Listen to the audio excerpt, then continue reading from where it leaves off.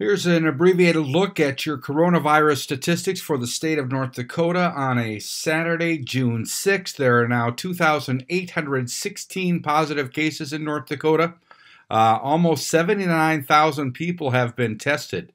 Recovered, 2,268. 29 people currently hospitalized and 72 deaths. That's one more than yesterday. The total number of cases today, that's 71 new cases and one more death. Had a another pretty good size jump in Cass County with 46 new cases and 5 new cases in Stutzman County. I'm Neil Carlson reporting for iNewZ.TV.